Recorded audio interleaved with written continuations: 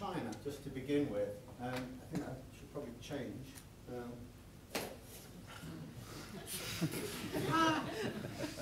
we'll go for the Chinese shirt. China has a lot of problems with IT outsourcing and offshoring.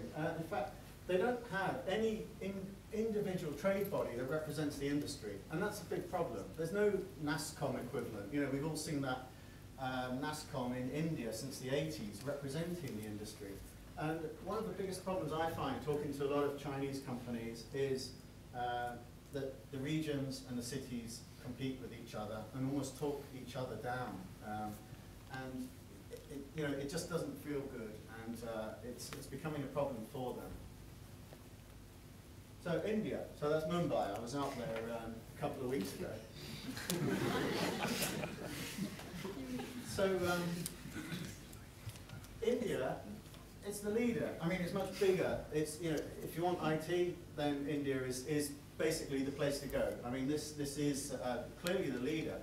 However, a lot of the companies are struggling to deal with the shock of this recession. You know, they've really seen hyper growth. They've been used to hiring tens of thousands of people every year, and suddenly they find that, you know, they're not getting new business, and they're struggling. I mean, for the very large players, they can just stop hiring. You know, that's easy. But I think that really what you'll see in the IT and service sector is a lot of the second tier and third tier companies are really going to struggle to get through this. So Russia, so we'll go through the same drill. Russia has got a huge number of very, very talented people. I mean, especially in you know, very detailed engineering work. I mean, the space program historically left a lot of people that are very well educated, engineering and science. But the problem is that, you know, if you're now sort of investing overseas and you want to work in with a company or to locate your own offshoring centre somewhere, then the saber rattling and the belligerence of the government just doesn't make it look a very attractive place at the moment. I think it's going to be quite difficult to bring people in and make them feel that Russia's a really attractive place to do business at the moment. So, that's the more politically correct Brazil one. Of course, that was the first thing I thought of when I thought of putting a Brazil picture. Brazil, I mean, I think that I've done this in reverse because I think that Brazil is out of the four, it's probably the most interesting right now at the moment. Mainly because it's got a very long, deep, established and mature IT market. They've got, I think, more COBOL programmers in Brazil than any other country in the world, apart from the United States. You know, the industry there's been working for decades. It's still growing at about 25% a year at the moment. And there's nearly 2 million people there working in IT alone. So I think that it's been a sort of silent giant, actually, in this sector. They focused a lot on exports to the United States. And I think you'll probably start seeing them exporting services to Europe much more than you've seen in the past. So some of the other issues I just wanted to bring up. Knowledge services, and you've seen this thing a few years ago. Everyone started talking about KPO. KPO was where the service sector was going to develop. You know, knowledge process outsourcing. You know, we don't want to do call centers anymore. We don't want to process insurance claims and do all that sort of basic stuff. We want to be in there working with the investment banks and doing very high-end analysis on stocks and shares. But the problem that a lot of those entrepreneurial startups seem to forget was that to do that kind of high-end work, you need a lot of trust. The client has to trust you, and you have to be able to sell your own competence and basically not make a mistake, because it's going to cost a lot. So I don't know if there's any of those startups that are still around, actually, that are really, you know, focused on KPO as a separate business. But certainly the old business practice of going in, doing the basic stuff, and then winning the trust of the people is basically the way it's going to be. And then innovation. I put this up here. This is, you know, Radiohead's In Rainbows album, where you could purchase it and choose your own price. I think that really we're guilty in the IT industry quite often of being subservient to the client all the time. You know, we're always selling to the client, and the client is king. But one of the things that I think we often forget is that, you know, every company needs technology. They're basically built on technology now, and we should be the expert advisors helping them improve and change their business. I mean, if you look at something like British Airways, they couldn't function without BA.com now. And look at a company like HSBC, they've got more than 1 in 3 of their staff is an IT person. So, you know, is it an IT company or is it a bank? You know, I think that certainly we're guilty quite often of not being the tail wagging the dog. We should certainly consider that we're the IT experts, and we should be able to advise on processes and help these companies to innovate better.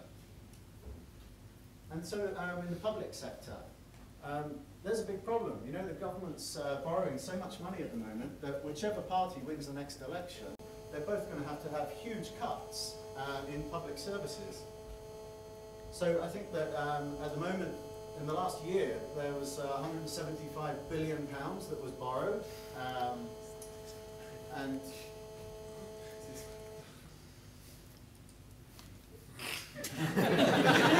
phone is going. I put it on silent. Hang on. Yeah, sorry. Peter says that if the Labour Party wins, they won't cut as much as the Tories. So, but the point really is, I think, that the government is having these endless efficiency reviews, and they're looking at stuff like outsourcing as a way of saving money and changing the way they deliver services. Hilary mentioned a couple of them, Gershwin, the Reed review. I mean, Reed's was this year, you know, another big review of how we can save money and deliver services. And the bottom line was, over the next 3 years, we could possibly save about £7 billion if we smarten the way that we do our IT. But, you know, it's like a drop in the ocean compared to the £175 billion that was borrowed in the last year. So the problem there is you have to fundamentally change the way that you're delivering services within government. And I think that we will have to see some big changes. So green is another big issue that's coming up time and time again, the environment. You know, a few years ago we had Al Gore telling us that the world was about to end, and every company suddenly started becoming very green friendly and eco-conscious. And then all that kind of got forgotten. As we hit the recession, everyone just wanted to survive and sort of dropped all that stuff. But next April, the government's launching their carbon reduction commitment. So, you know, you as a big company, you'll be forced to reduce your carbon use. It'll be mandated and forced upon you. So it's going to happen whether you like it or not. And that really affects everyone here. I mean, everyone involved in the supply chain in one way, but whatever sort of services you're delivering, you're going to have to change the way that you're doing that. And then the one-man bands. We keep looking at the small companies. You know, why are small companies not doing any outsourcing at all? And it's sort of quite simple.